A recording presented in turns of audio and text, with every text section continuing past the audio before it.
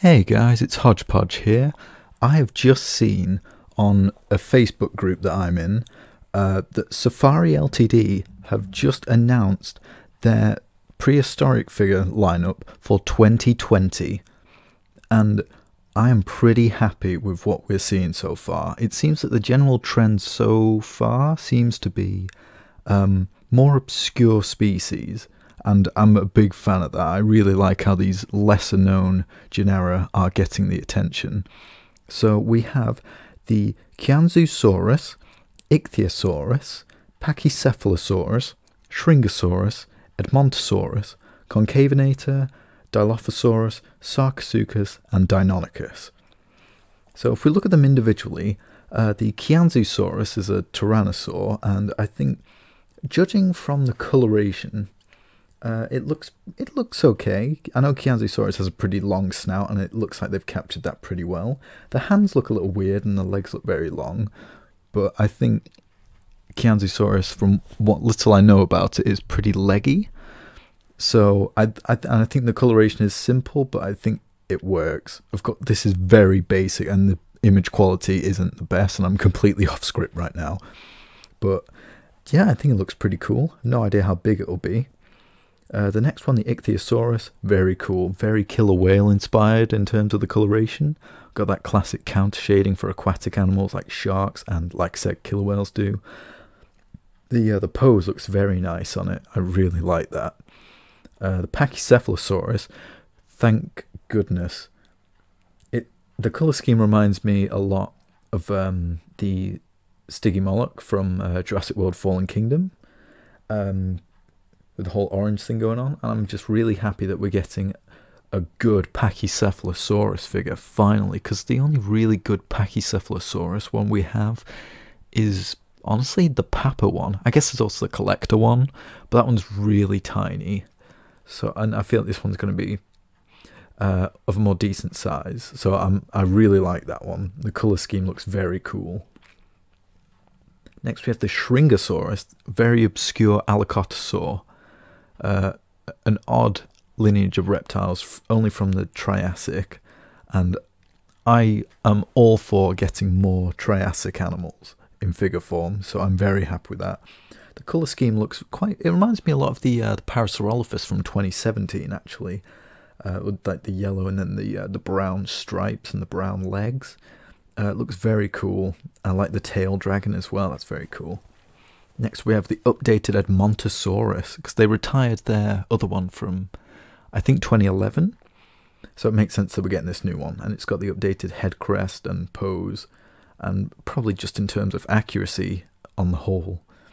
And the colour scheme and the patterning I think looks very nice, like the green, pale brown, and the dark brown spots and stripes, which is very cool. I think the head crest is also red or orange. Very nice, that one looks very cool. Next we have the Concavinator, or Concavinator.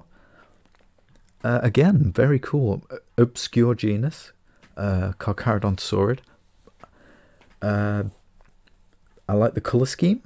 Simple but effective. I like the stripes along the top and also on the hump. The head shape looks pretty much spot on to me. I'd be interested to see if they have put on the quills that we know Concavinator had on its forelimbs. I can't quite tell from this image, but I imagine Safari's really good with accuracy, so I imagine they'll be on there. The Dilophosaurus looks quite skinny, but I think I'm so used to seeing like a beefier Dilophosaurus, so I think I like the stripy tail.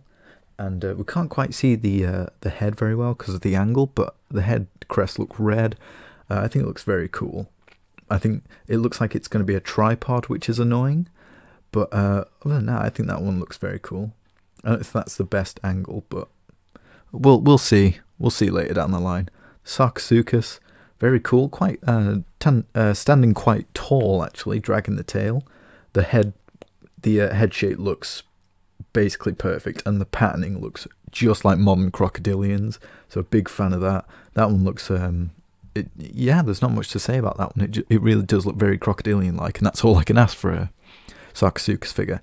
And last but not least, we have the Deinonychus. It's nice that we have a Deinonychus figure, because I feel like we get so many Velociraptor figures, so it's nice to get figures of other raptors that aren't, you know, Beast of the Mesozoic one. Not that there's anything wrong with that at all. I love those, but it's nice that we're getting other raptors that aren't Velociraptor. And I adore the coloration, the brown and the white, and the tips of the wings look like they've got some coloration going on. The feet are yellow, and I think the snout looks a different colour as well. The only thing I'm not a fan of is this one, like the Dilophosaurus also looks like it's going to be a tripod, which is, that's unfortunate, but I guess I'd rather have a tripod theropod rather than a theropod that constantly falls over all the time. So yeah, I don't know when these are going to come out exactly, but we know that these are planned for 2020. I apologise for the image quality not being the best, but this very early days, I literally just saw this now. But yeah, this is looking like a pretty promising lineup. I'm very excited to get my hands on some of these. I think my favourite so far is probably the Shringosaurus and the Pachycephalosaurus. They look very cool. They all look very cool. And yeah, thank you guys for watching. I'll see you guys next time. And I hope you tune into my channel, because in a few days' time, we will be celebrating the 20-year anniversary of Walking with Dinosaurs. So I hope you check that out. I'm going to be reviewing the Walking with Dinosaurs episodes and figures of animals that appear in those episodes. So I do hope you'll check out those videos when they go up. Thank you for watching. I'll see you guys next time. Bye bye now.